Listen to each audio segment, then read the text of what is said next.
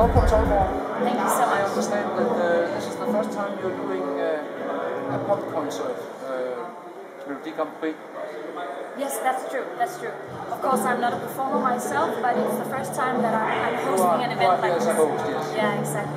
What have you done in your previous career as a journalist? I work as a TV journalist in Danish television, and I host a few different programs. I do one where we reunite families who lost contact over the years.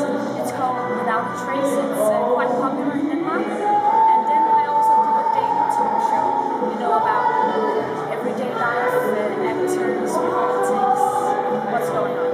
Did you have any hesitations accepting this job? Actually, I did, yes, because I think it's a very big event, and it's seen by so many people, so I was a bit afraid that whether or not I would be able to complete the task as I wanted to, because it's a big show and I wanted to do it well, so I was thinking, can I do this? And then I thought, yeah, of course I can. I want to do it. And so far, what have your experience been with this show? Well, I think it's been great actually, because there's so many great songs this year. I think it's a very, very strong and very competitive field of songs. So I can't really figure out who's going to win, because I think there are 9 very, very strong songs.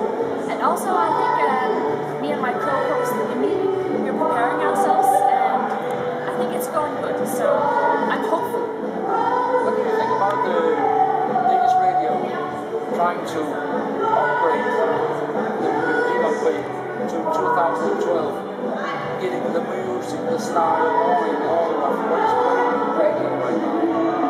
Well, I mean, the Eurovision Song Contest has a great tradition of so many great songs, and I think you can never take that away, because that will always be a part of history.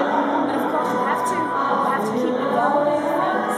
So I think it's interesting to see where this is going. And I mean, if it doesn't work, then of course they have to take a turn back or to the right, and if they have to do something else. But I'm anxious to see how this is going to go, because personally I think there are 9 very strong songs this year.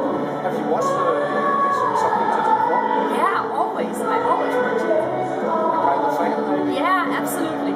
I think my first Eurovision Song Contest, the first I can remember, was in '84, where the Hoorays, they won with the Swedish group with Dansk Melodi. Yeah, and I was hooked from that moment on. Okay. And by the way, now that you've finished playing ABBA, have you a favorite song?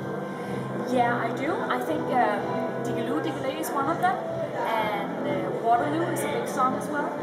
And I think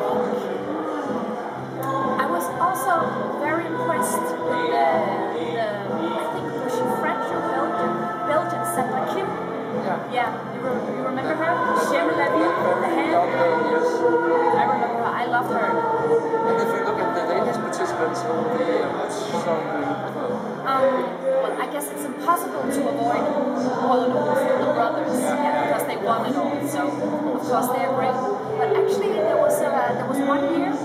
She never won, but she was quite good. I thought a Danish singer called Audrey, and she did a song called, I say it in Danish, but it's called Fra Mols til Skagen.